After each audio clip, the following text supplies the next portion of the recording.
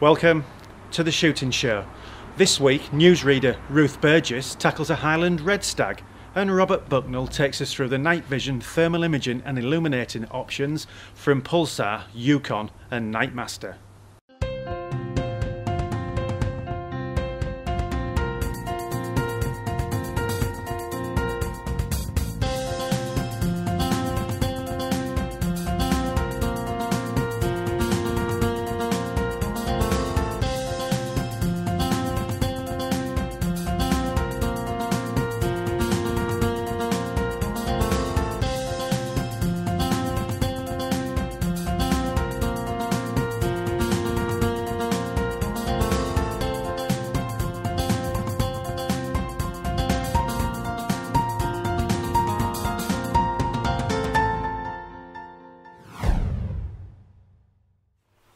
It's a warm, heady morning in the Highlands, and Ruth Burgess will be heading out with Dalness Estate stalker Martin to try for a stag. The mild weather means the rut is not yet in full swing, and the stags have been proving hard to locate. Martin takes Ruth to the range, so she can familiarise herself with the Merkel helix. I think to put the safety back off, it's just push it up, push that button. So I'll keep you right through the process anyway. Okay.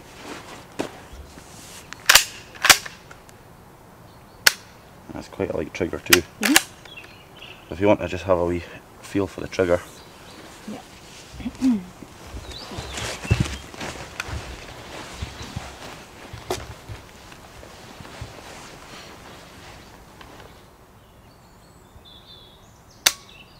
Perfect, yeah. Right, just pull her straight back. There we go. Right, let's shove that. Okay.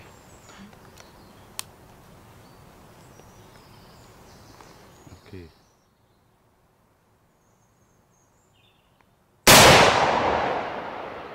Ah, that's not bad at all. Okay. Very good. Yeah, so just pull it straight back. That's you. Ready. Satisfied with Ruth's shot on the target, Martin takes them for a spy from the vehicle. Nothing is showing, so he makes the decision to start heading up the glen, spying along the way to see if anything suitable is below the cloud line. Just this year the weather's been that good to us. Everything's on the tops. So we started off at the little cottage by the road bridge on Dalness Estate, and to be honest, weather conditions were pretty good this morning. It was actually shirt sleeve weather for a little bit. You know, gradually got a bit cooler as we worked our way up onto Ben Caitlin, and you know, started to drizzle a little bit, and the mist sort of came in. And as you can probably tell, gradually got worse. It's been blowing a hoolie up here, and we're pretty wet now. We'll see if you come down the skyline there, and there's a wee bump. Yeah. Quite low down. There's pines just above it there. Yeah. The nice grassy face. It slopes up, and then the sort of rocks start. You're talking the other side of the burn there? Other side of that burn. Yeah. Well, it's a nice, nice slopey face. In fact, see where that sandbank is on the face there. Well, if you just go up sort of 1 o'clock, there's quite a big rock face, very dark, and then, you know, a good patch of grass, and then below it there's another shiny rock face. Just quite low down on the hill, we're just where the cliffs start. Well, he's just in that sort of green runner between the two patches of slab rock, just by himself. He spots a stag on an opposing face, but from the distance they're at, there's no way to tell if it's a shootable beast. The only thing for it is to stalk in closer.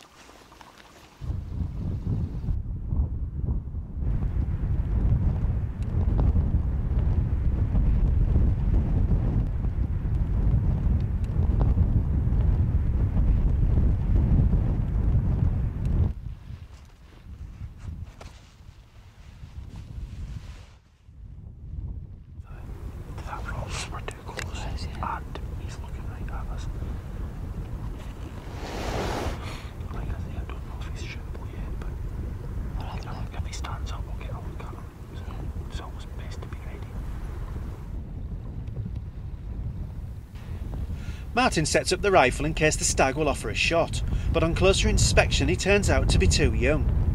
Unfortunately, the stag is occupying the path round Ben Caitlin Martin wants to take, so we'll have to be moved on. We saw we didn't really see that many deer. When we were starting off, we saw one up on Ben Caitlin and sort of headed up to try and get to that one.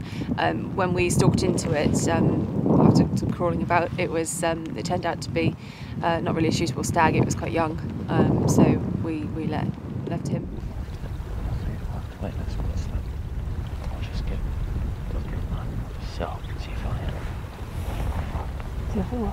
Just see if you push away.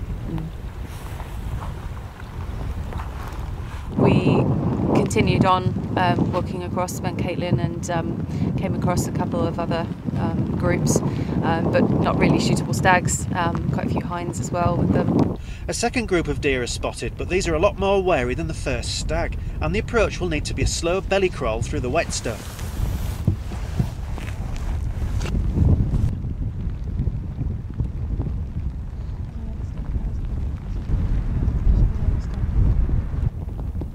There is a stag in attendance, but the deer have decided something is not right and head off over the skyline.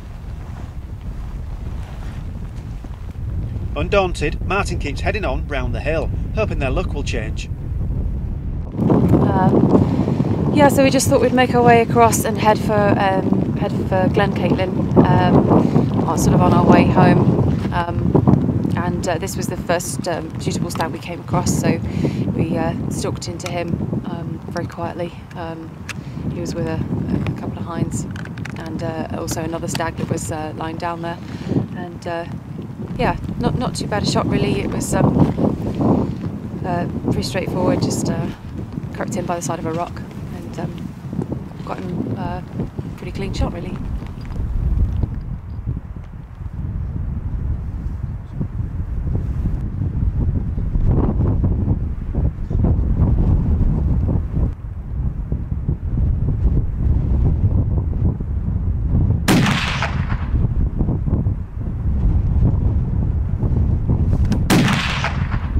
The shot stag is dead on his hooves but runs out of sight on adrenaline alone. After waiting a few more moments, Martin and Ruth head off after their fallen quarry. He was stone dead by the time we got here then? Stone dead, yeah. Clean kill. Well, he's in pretty good condition really. He's a 10 pointer, he's got quite a small head on him.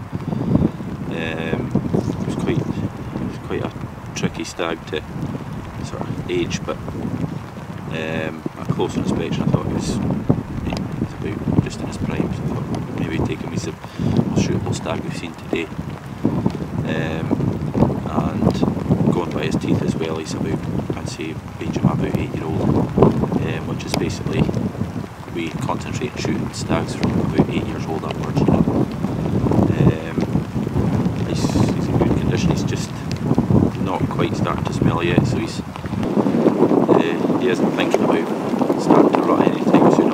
So he had a couple of hinds with him, but he was just feeding away. I would actually expect him to be rut just now, but it's starting to look a bit slow on the go this year. So, but other than that, I'd say he's a decent stag to take off the hill today.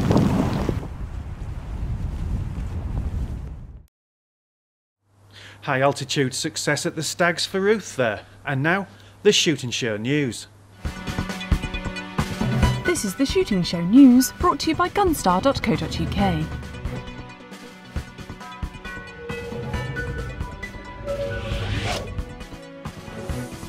Shoots are on the alert after an outbreak of bird flu, but official advice is that the risk to public health is very low.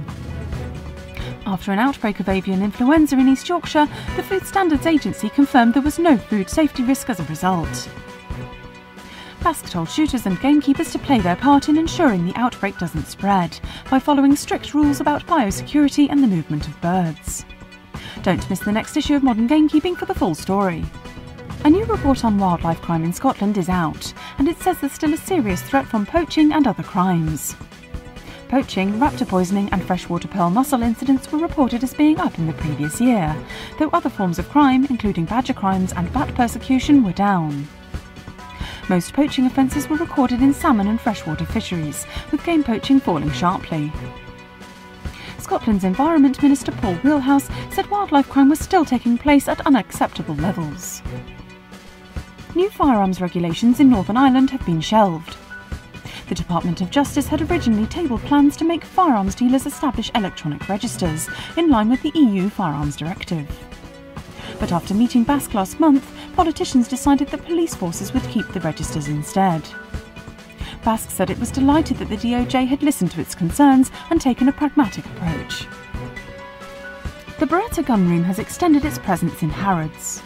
The famous department store recently restructured its 5th floor, and now Beretta's concession has a much larger area within the floor's sports fashion department.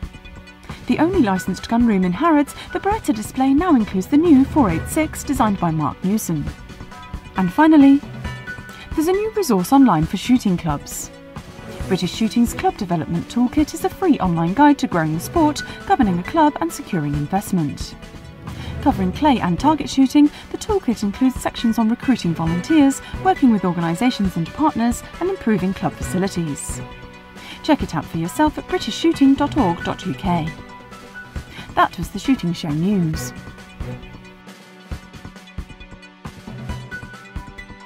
Right, well, we're going to a new piece of ground tonight. Nigel's coming along in a little while. I think he's chasing some wildlife at the moment. That's unusual. And this piece of ground we haven't been to for a while. Chap that exercises Labrador there says there's a fox or two there, so we hope to have some luck. So we're going to try out some new kit, and this is the Yukon Photon 5x42, which rather took the market by storm. There's been various other digital solutions, and they all work, and they're pretty good. And everybody I've spoken to, whether it's a night sight, whether it's one of these, whether it's the 500, 700 series, they all seem to work extremely well. People are very pleased with them. Add on the torch. This is the Nightmaster Venom, which I'm just trying out. Good piece of kit. And they just have taken over, because you can use it more or less in daylight, certainly in the evening, works really well, and then into the night, and you can spot a fox and deal with it 100, 150 yards. And because they don't have any signature out there except for the lamp, and the occasional one will spot that, away you go. So you're using white light and that, which is not a bad combination. But now we're moving on to the good old thermal imager TI as a viewer. This is an Pulsar HD 38, and I know my pal has had one of these for a year, I think, and I've been trialling it, and yep, it's a good piece of kit. You see things that you just wouldn't see otherwise. Half the thing with any animal you're after is seeing it in the first place, and then you can do something about it, whether you tiptoe round for wind or just decide to give it a few squeaks and give it a call and see what happens. And there's no other signature. So if you're going to buy something, get hold of something like this to start with, because you can then turn over to this chap, and you don't need anything that's terribly brilliant, because by that time you've spotted the fox out at 400 or 500 yards or whatever, you've brought it in, you then swap over. Now the other thing that's a problem, or can be a problem, as long as you've got to be aware of, is you're getting a lot of light out the back of the tube.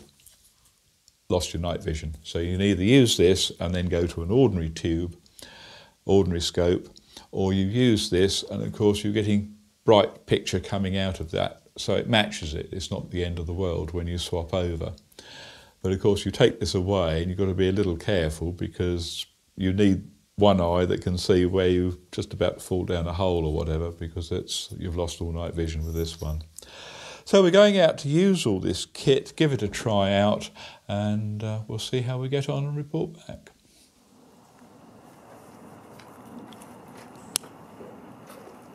We'll put the fox box on the back of the pickup truck, and we'll place James in the back and cool him down on the way over there, because there's only 2 seats in the front.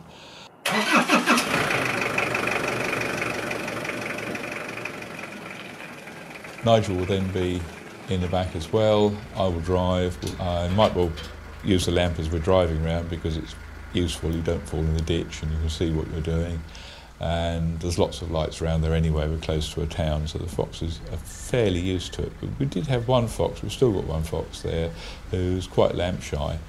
See whether we catch up with him, or whether he's made a mistake in the meantime and has now become a little rug in the road, or one of nature's speed bumps. And try all our different bits of kit. I think Nigel's going to have the digital on the top of his rifle, and see how that goes. I might just sit up and try the thermal and do some cooling. So we should be fairly covered, or covert, or what's the word? Anyway, hopefully the fox won't know we're there.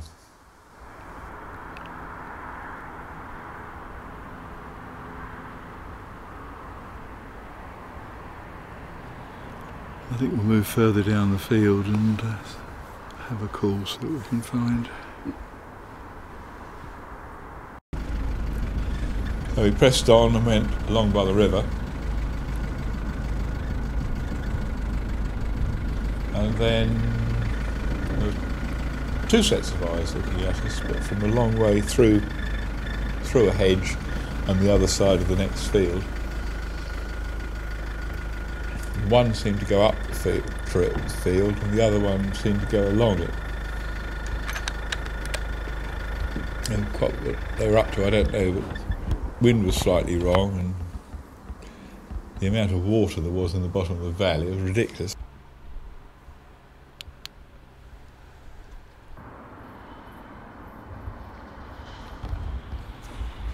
Yeah, they've moved round behind this bush, round on the right there, yes. What I'll do, I'll pull through this gap here and then run down the other side. We just sort of paddled our way out of that, went up to get the wind right, having done a bit of a curve around the field, set ourselves up, used the thermal imager, and we saw a little blot down the bottom of the field that looked very suspicious, the odd rabbit and hare about the place. And then it started moving up the field. We started getting excited at this point, so I started squeaking. And I would imagine it's 100 and something or other yards away. Not too far. And it came steaming down the field.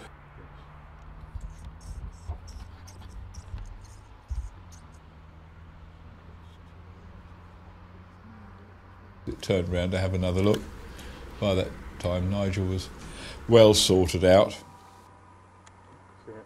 it safe?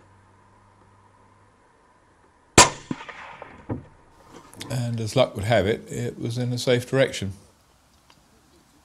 which was good, because when you're surrounded by roads and urban areas, it's not very easy. And it turned out to be, what was it, 80 yards, something like that. And down it went. Good heavy thump.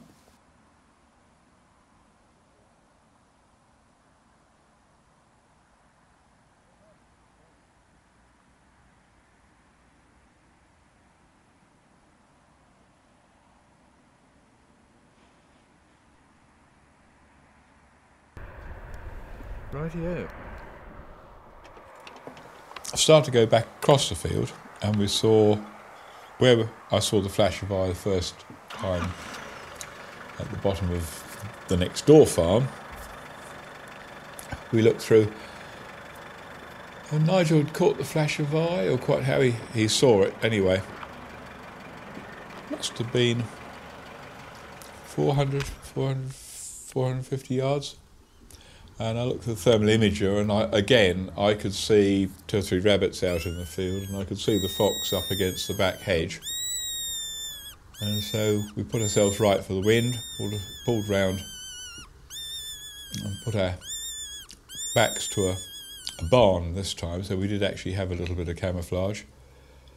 And started squeaking, nothing, and then all of a sudden, around the end of a solid fence, came the fox, ran through the nettles and arrived in the field, started to come towards us, looked at us and went, not too sure about this, swapped ends and hop straight back through the hedge again. By this time, Nigel and everybody was hunkered down a little quieter this time. Won't say any more than that. And I started squeaking again, and the fox jumped through the hedge and presented itself very neatly for Nigel to squeeze the trigger. We had the camera on the thermal that time.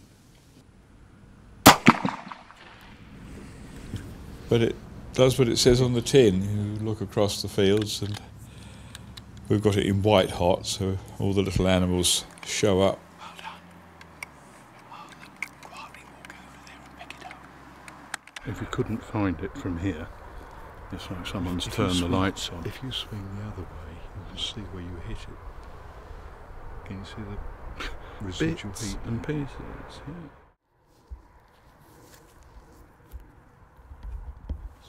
But as a spotting device, absolutely brilliant, because you're sitting there, you can just pan backwards and forwards, and if anything starts coming towards you.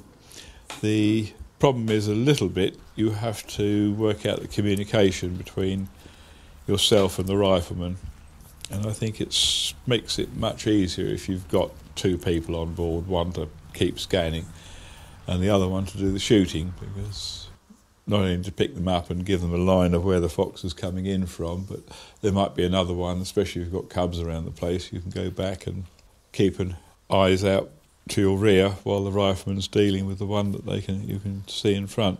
There's always a question of keeping your eyes open and being able to scan, and the thermal certainly allows you to do that, and a lot safer than having something fitted on a rifle where you're swanning backwards and forwards and pointing it into places, and it's heavy, it's not easy to do, whereas this little chap, you can just sit there and scan and see everything that's going on. But if you're used to using any form of night vision, the old tubed one, it gave you a different picture, but you still had the idea of being able to pick up what your eye was showing you and to interpret it. And it's very much the same, but better, whereas before you were seeing darker outlines and trying to pick it out amongst cover. Now you're just looking through cover, and if the fox is there, that will do. But yes, the horses again they were a good 400, and you could see the legs underneath them and bits and pieces stuck out of normal horse architecture, and so there's no way you could miss to what it was. And again, if you were shining a lamp across there, you couldn't see them. So from the safety point of view, you could actually look and see what the background was the other side of the valley. You could count, I think we got up to 5 horses standing there, and you had an idea of the distance and whether it was safe. And so that helps quite a lot. It makes you a bit more reassured about taking a shot, which is good.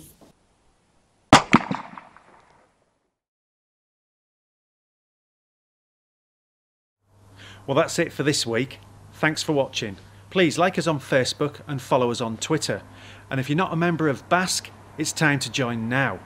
BASC, looking after your sport, looking after you.